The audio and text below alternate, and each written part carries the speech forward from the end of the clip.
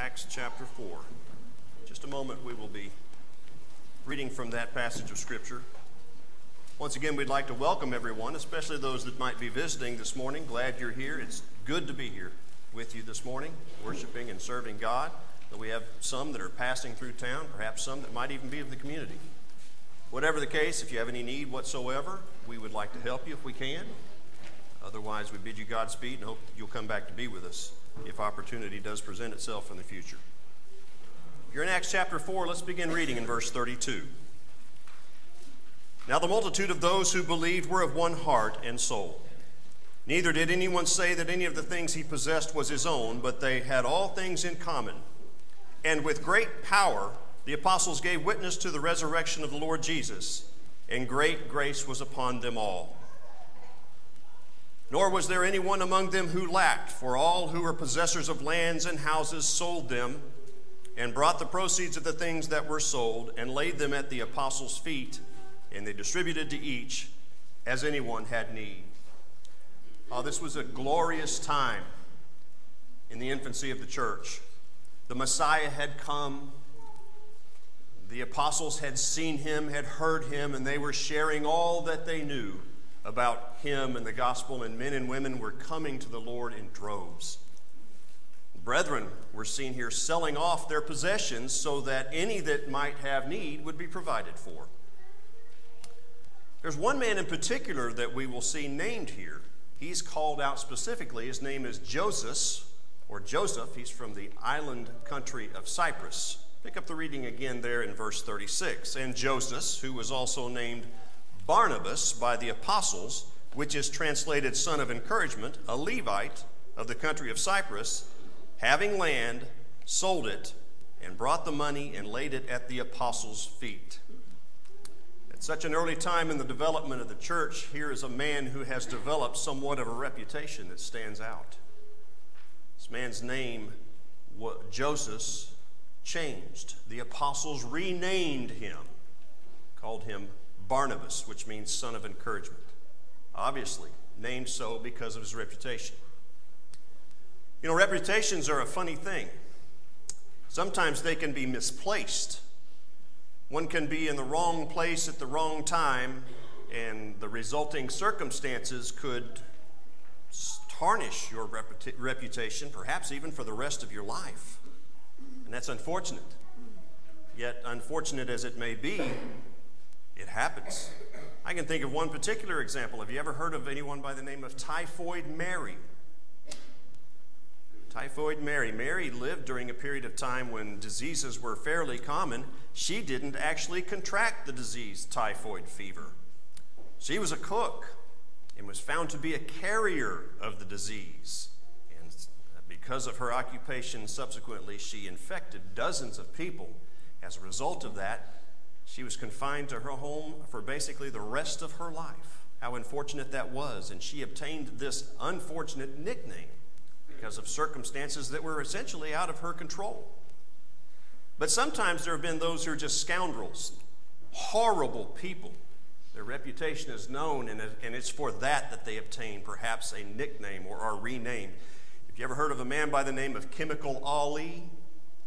He was Saddam Hussein's defense minister who's credited with killing thousands with chemical weapons. He was captured, convicted of genocide, and in 2010 he was hanged. On the flip side, during that same period of time, do you remember a man by the name of Norman Schwarzkopf? He was an American military general who was decorated for his fierce service to our country. That was a positive nickname. Stormin' Norman, everybody called him. Back to Barnabas. In his case, he was obviously well known, even at this early time in the development of the church. We first learn of this man in this passage as being one of great generosity. He sold his land and brought the proceeds to the apostles' feet so that they could be distributed to others in the brotherhood who might have need. And his reputation didn't just produce the nickname son of encouragement. This rather obscure Bible character was so encouraging that the apostles changed his name to Barnabas. What a legacy to leave. What an example to follow for us. So what would your nickname be? What is your defining characteristic? I'd like for us to examine, as you're thinking about that, for a few minutes, this man Barnabas, and find out what we can know about him, and perhaps understand why he is such a man of encouragement. Perhaps even we might leave here wanting to imitate this man Barnabas. Let's begin. If we can get things going there. Let's begin, if you would please, considering what we already have known about his giving. But I would like to suggest to you that Barnabas was an encourager not just as it relates to giving, but giving and receiving. We've already learned about his generosity. If you would please turn over to 1 Corinthians chapter 9. Can you see that at all? I hope so. 1 Corinthians chapter 9, beginning in verse 4. Indeed, he was known for his giving and his generosity, but here's another little twist on that I'd like for us to consider. 1 Corinthians 9, beginning in verse 4. This is at a time when the Apostle Paul and Barnabas are having to deal with the Corinthian church and the way that they are handling their own wealth. They were indeed a wealthy church as we understand it. And the apostle is having to defend himself and Barnabas because they are having to work while they are working for the Lord and in no way are charged against the Corinthian church. Verse 4 of 1 Corinthians chapter 9, do we have no right to eat and drink? Do we have no right to take along a believing wife, as do also the other apostles, the brothers of the Lord and Cephas? Or is it only Barnabas and I who have no right to refrain from working? We learn another attribute about Barnabas here. It seems, obviously, from what we've read in Acts, it seems to me anyway, that this was a man of some financial wealth. But what we saw in Acts is that he sold a lot of what he had so that others who were in need would be seen to. But furthermore, when we see him here in his missionary work with the Apostle Paul, he's acknowledged here by Paul as having to support himself financially instead of depending on the Corinthians. Now, I'd like to ask this question at this time. Would it have been wrong for the Apostle Paul and Barnabas to have accepted support from the Corinthians for their work? Of course not. The Apostle Paul acknowledges that when he addresses the Philippian church in Philippians 4 and verse 18, and in fact, not only acknowledges their help, he praises them for it. So there's certainly scriptural evidence for that. But both he and Barnabas refrained from placing a burden upon the brethren at Corinth. While preaching and teaching the gospel, they worked. What an encouragement. He was a generous giver, but he was also humble in receiving as well. Could that be an attribute of us? I'd like to ask another question. This is a question that has been posed to me recently. Is it wrong to be a Christian and have significant wealth? Now, I would like to suggest that if you're in the hearing of my voice, you are of significant wealth relative to the rest of the world. Is it wrong for us to live this way? Well, my immediate answer would be, not if we're sons and daughters of encouragement, as Barnabas was. What do we do with that wealth? What did Barnabas do with it? What do we do with what God has blessed us with? Barnabas saw that no one had need. Let me ask you this. What did Joseph of Arimathea do with his wealth? Well, he was a tremendous blessing that lived at the right place and the right time, where he could use his wealth to see to it that Jesus was buried after he was crucified on the cross. What did King David do with his wealth? Well, at the end of his life, he took a significant portion of his wealth and dedicated it to the building of the temple. Turn over with me to 2 Chronicles chapter 1. What did David's son Solomon do with his wealth, and where did he get it? Where did Solomon get all the wealth that he had? We'll pick up the reading in 1 Chronicles chapter 1, beginning in verse 7. On that night, God appeared to Solomon and said to him, "Ask, what shall I give you?" Solomon said to God, "You have shown great mercy to David my father and have made me king in this place. Now, O Lord God, let your promise to David my father be established, for you have made me king over a people like the dust of the earth in multitude. Now give me wisdom and knowledge that I may go out and come in before this people. For who can judge this great people of yours?" Then God said to Solomon, "Because this was in your heart, and you have not asked for riches or wealth or honor or the life of your enemies, nor have you asked long life, but have asked wisdom and knowledge for yourself, that you may judge my people over whom I have made you king. Wisdom and knowledge are granted to you, and I will give you riches and wealth and honor, such as none of the kings have had who were before you, nor shall any after you have the like." Now we know that down the road, eventually Solomon would stumble through portions of his life, and perhaps partly because of the weight of the wealth that he had. But did God give that wealth to him because he wanted him to sin? Well, of course not. It was a blessing to him. It was considered a blessing to him. He gave it to him because he wanted him to use it, along with his wisdom, to properly care for his children. The same is true for us. As I have said, we are blessed in this country financially, perhaps like no other. And it's not sinful. God will judge us not on what we have, but on what we do with what we have. The Apostle Paul addressed the Corinthians again with this in his second letter. Turn to 2 Corinthians chapter 9.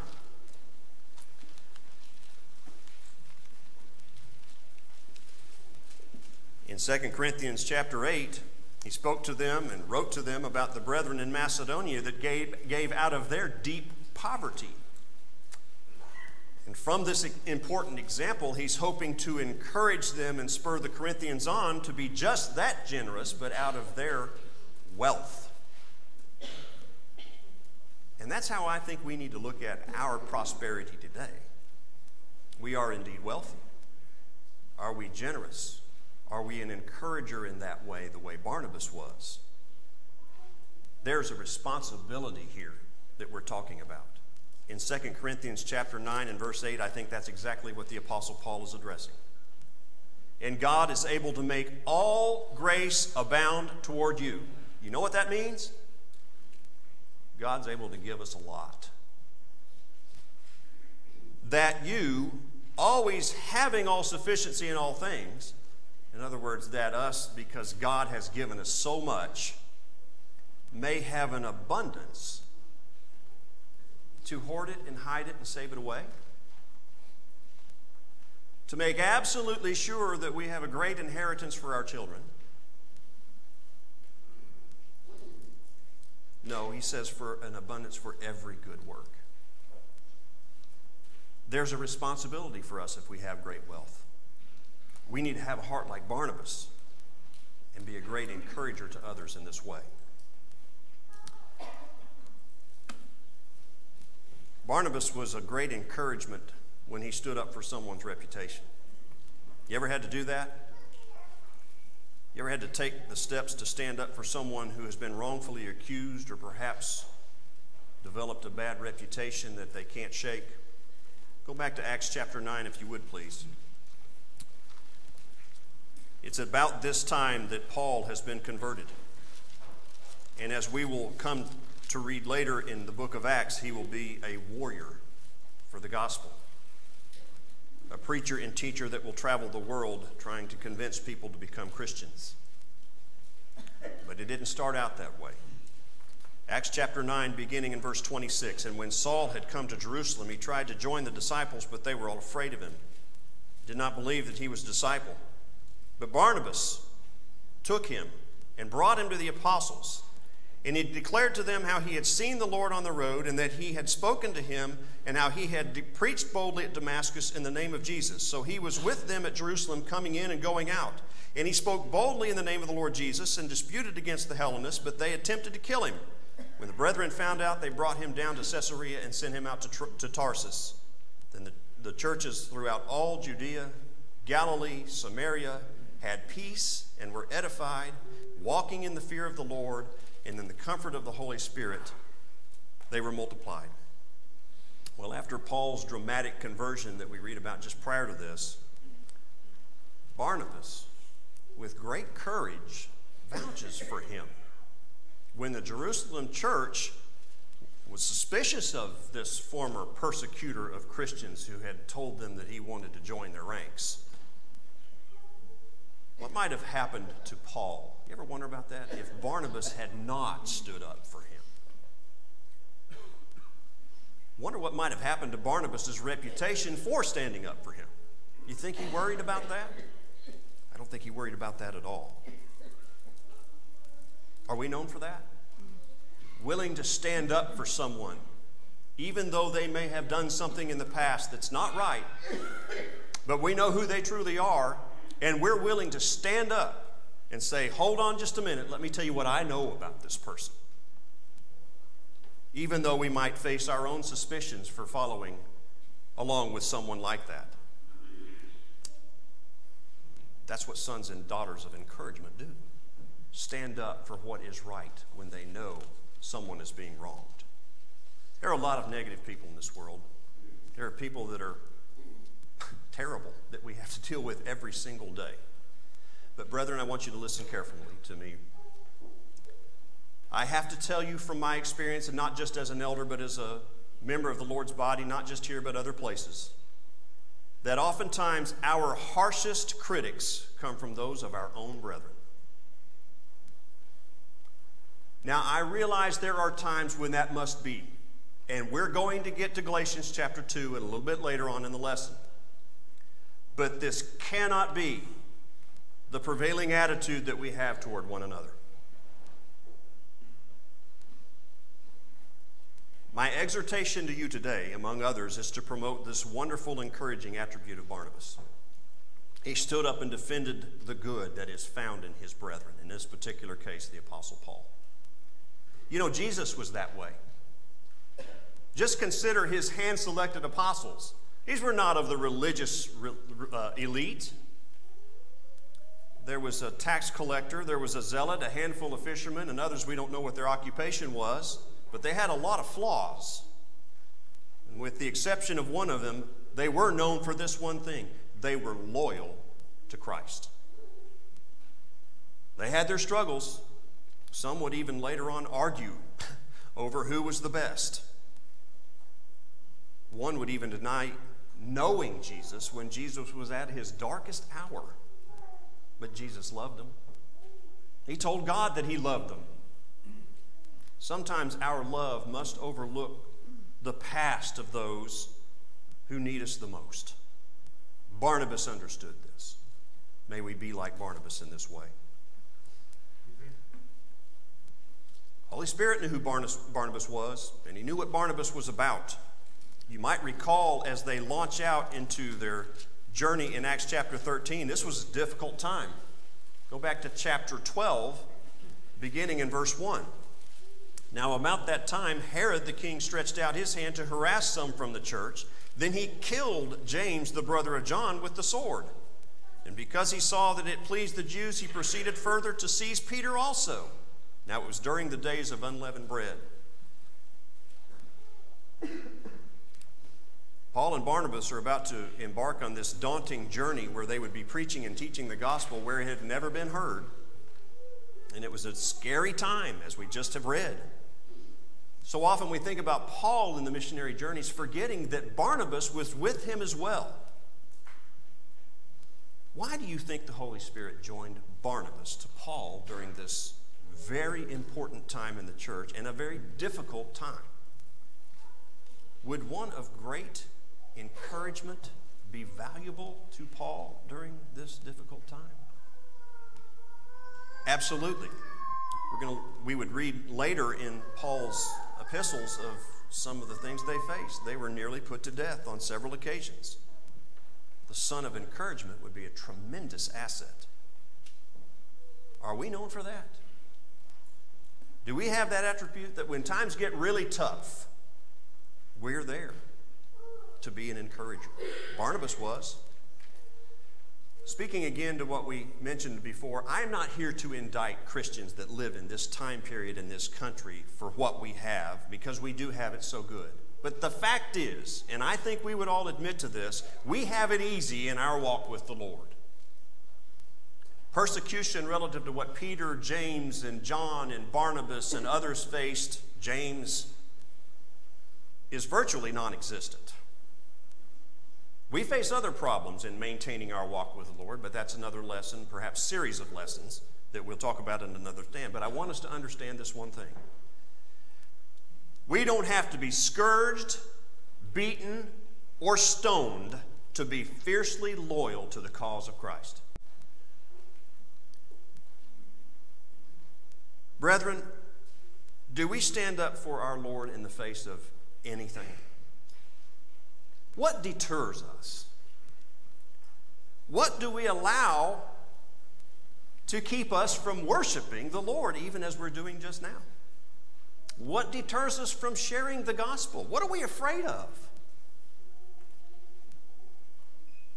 What deters us from attending a gospel meeting where it's an opportunity for us to study and learn and grow and encourage one another? You know, we're using the word encouragement throughout this lesson. I would like to use the flip side of that for just a moment. The word now is discouragement. We had 280 here a couple of weeks ago on Sunday morning. We probably have about 250 or so now. Is that about right? But if recent history bears out in the gospel meeting that will begin exactly 2 weeks from today, on any given night we might have about 200. And 50 or 60 of that probably will be visitors. Is it just me? Do you understand what a discouragement it is when we look around on such an occasion and see so many empty seats?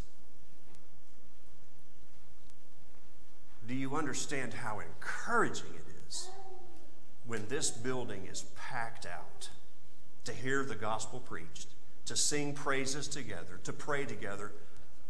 What an encouragement that is.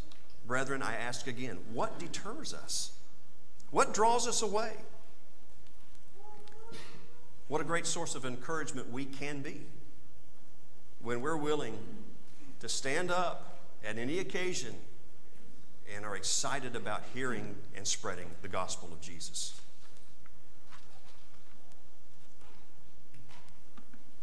Barnabas was a man of great integrity that could be counted on to preach and teach even the most difficult subjects. Turn back over to Acts chapter 15. You may recall that this was the occasion when there was a major conflict that was taking place between Jewish Christians and Paul and Barnabas, wherein some were making circumcision a requirement for Christianity. Chapter 15 and verse 2 of Acts. Therefore, when Paul and Barnabas had no small dissension and dispute with them, they determined that Paul and Barnabas and certain others of them should go up to Jerusalem to the apostles and elders about this question. In addition to the apostle Paul and others, I would point out that Barnabas was of such a reputation, a Christian leader, a preacher that was sent to Jerusalem as well to discuss and make the final determination on this matter. This was an important moment. This was a critical moment in the history of the church. Indecisiveness on this occasion could have been disastrous. But the decision and the distribution of the letter that detailed that decision was placed in large part in the hands of Paul and Barnabas. Look over at verse 22 of Acts chapter 15. Then it pleased the apostles and elders with the whole church to send chosen men of their own company to Antioch with Paul and Barnabas, namely Judas, who was also named Barnabas, and Silas, leading men among the brethren. It would take men of integrity and an ability to preach and teach in a most encouraging way to pull this off. Yes, decisiveness was needed, but encouragement was needed as well. This couldn't have just been handed over in any old way. Men with a reputation and an ability to talk about this hard subject was needed and present this letter. Are we known for that? Do we have such a reputation that when difficulty comes, even among our own brethren, that we are sought for help? Do we truly dedicate significant time to studying the Word of God so that we'll be prepared to discuss even the most difficult Bible subjects? It's never too late in our lives to resolve to be this person, to be the encouragement that we can be in this area. I decided a few years ago that I was going to dedicate the rest of my life to reading through the Bible every year, and I have thoroughly enjoyed doing that. But I will tell you, I am a terrible memorizer. I have a terrible memory. Anybody that knows me knows that about me. My memory's just never been very good. I have to write everything down. You should see my day timer. I actually have entries in my day timer telling me to write things in my day timer. My brother-in-law, Tino, is the other side of that. He has an unbelievable memory. He'll come to me in recent days and say, "You remember back in 1984 when we went to Blue Springs, Missouri to that gospel meeting and we heard so-and-so preach on so-and-so? You remember that point that he made?" I'm looking at him, are you crazy? I don't. He remembers things. I don't.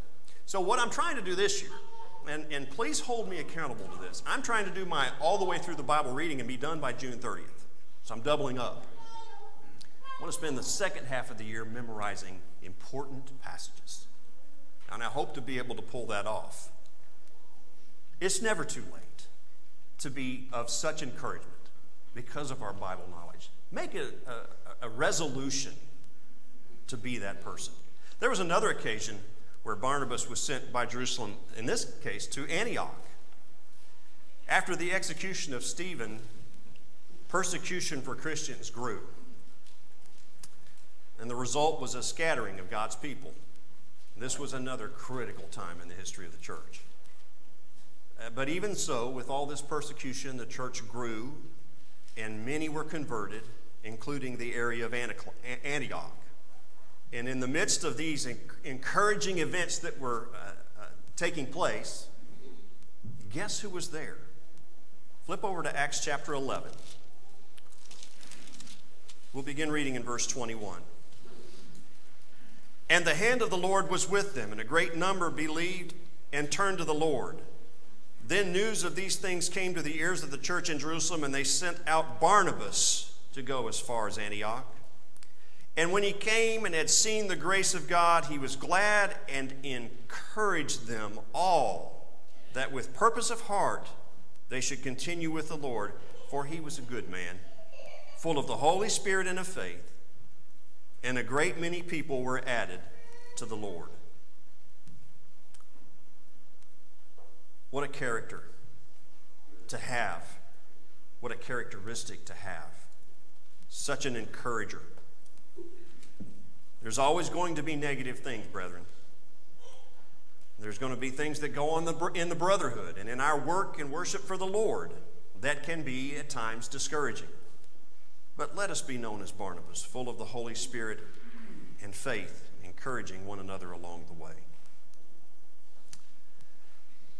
You knew this was coming. Go ahead and be turning to Galatians chapter 2. We have to look at the reverse of all of this. We're talking about encouragement. What happens when we are a source of discouragement? encouragement. When we fail in the area of standing up for truth, when we fail to stand up for what we know is right, we fall to peer pressure and ignore all that we've learned and know that is truth and righteousness, we can be a source of tremendous discouragement.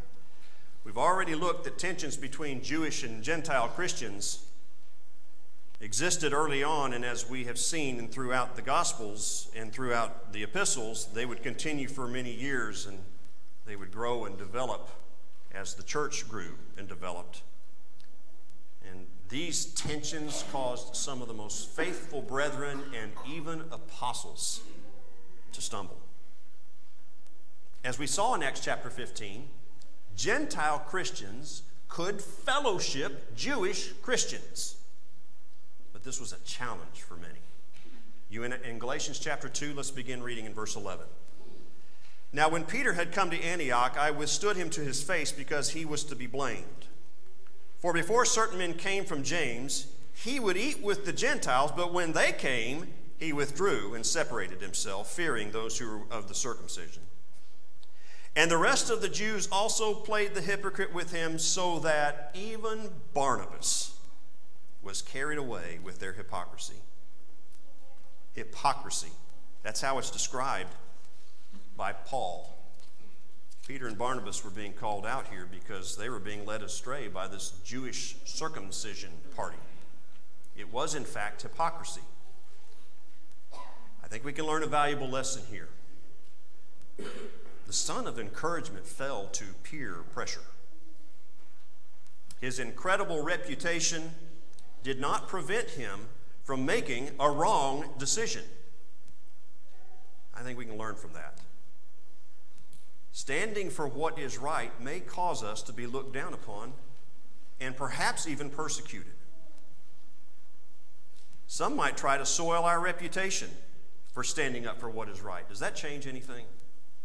It shouldn't. We can learn from this example that it sure shouldn't. Do we waver from the truth when it will make us unpopular? May that never be. One final attribute of Barnabas. Let's kind of try to end on a good note after the Galatians 2 incident. Go back to Acts chapter 15. It's around this time, after some of the travels have occurred with Paul and Barnabas, that a sharp contention developed between the two, a contentious disagreement between Paul and Barnabas that would in fact end their ministry together. You in Acts chapter 15, let's begin reading in verse 36.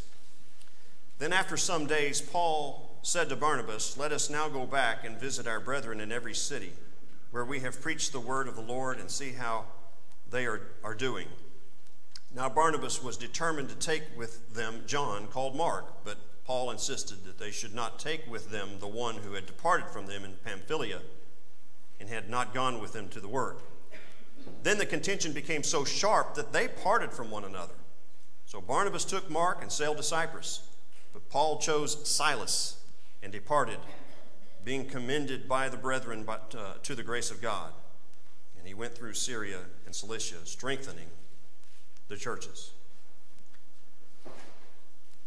Barnabas wanted to take Mark along another missionary journey with he and Paul. But Paul did not, because Mark had abandoned them on a previous trip.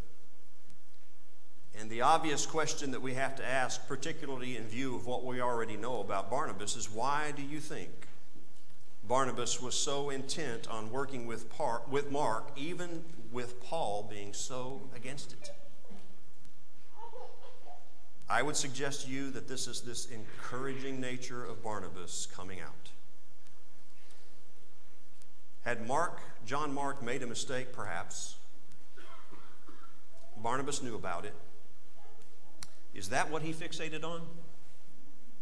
No, he focused upon the positive of Mark. Paul would eventually describe Mark as useful to me in 2 Timothy chapter 4 and verse 11.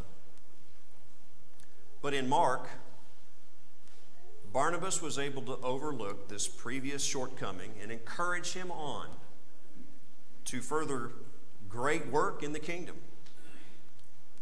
Same question, brethren. Are we of such a nature? We have a hard time forgetting the wrong that our brethren do. Are we able to overlook the past faults of our brethren and focus upon the positive and the good?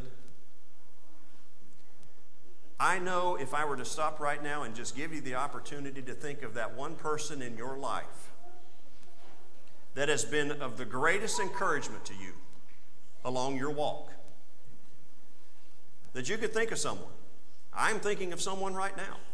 And it wasn't exactly during a time of my life that I would consider myself to be the stellar Christian. But they were of great encouragement to me, even with all of the faults that I might have had.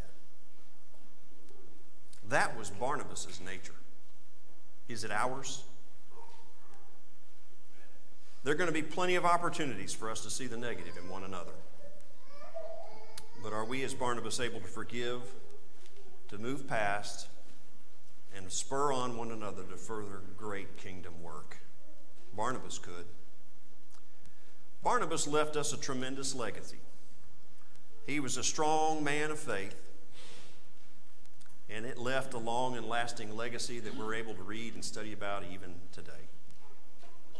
He was an encourager to all that knew him, except for that one occasion when he was led astray by the Apostle Peter. He was willing to stand up for the character and the reputation of a man that by most accounts would have shunned him and sent him away. He was appointed by the Holy Spirit as a soldier and fellow worker with the Apostle Paul, spreading the gospel in areas that had never heard it. He was a man of integrity who could handle the preaching and teaching of even the most difficult Bible subjects. He had shortcomings, as we looked at, but his faithfulness prevailed. He was able to overlook the shortcomings of others, see their potential, and encourage men and women of God to do greater things in the kingdom along their pathway. Our exhortation for you this morning is to follow the example of Barnabas. That's our lesson. I appreciate your attention. Perhaps you're in the audience this morning and you have not obeyed the gospel of Jesus Christ. You've not been baptized into Christ. You're not walking with the Lord. You know what I'm about to say. Please allow me to encourage you to come to the Lord. You won't regret it. It'll be the greatest decision you've ever made.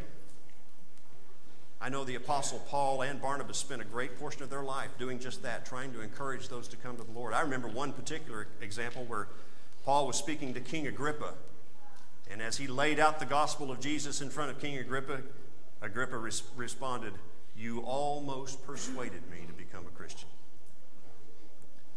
What could I say to persuade you today to become a Christian? How about this? God's not willing that any should perish, but that all should come to everlasting life.